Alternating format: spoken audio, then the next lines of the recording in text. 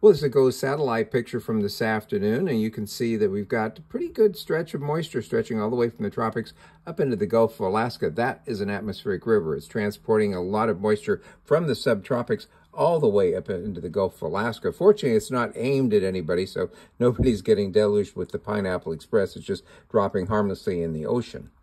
This is what the atmospheric river looks like in a computer model. See those yellows and greens? That's the main band of moisture heading up into the Gulf of Alaska. Those brown areas are actually drier areas in between. But if we put this into motion, now this is Tuesday afternoon, same as the satellite image. We put that into motion.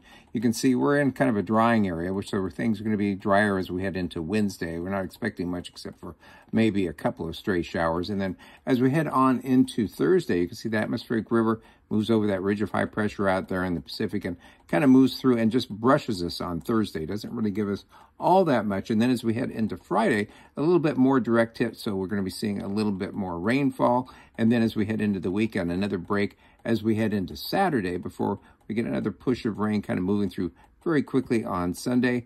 More drying, and then we see actually a lot wetter pattern kind of push into us as we head towards the first part of next week. This is for Monday and Tuesday.